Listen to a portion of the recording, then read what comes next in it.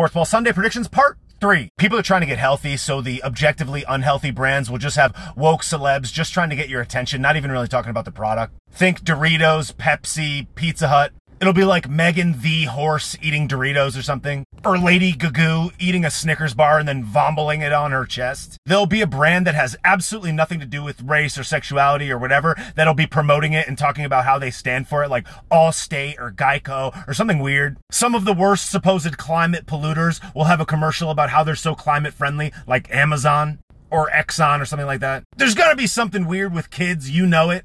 Like a kid YouTube star or something like that. Or like Zaya Wade, Dwayne Wade's daughter, in a commercial for like Gap.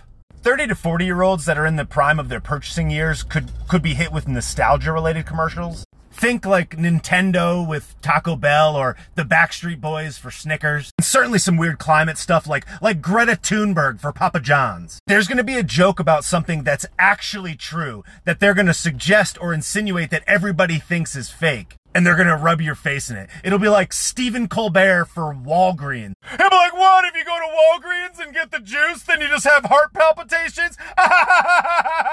And everyone will be like, yes.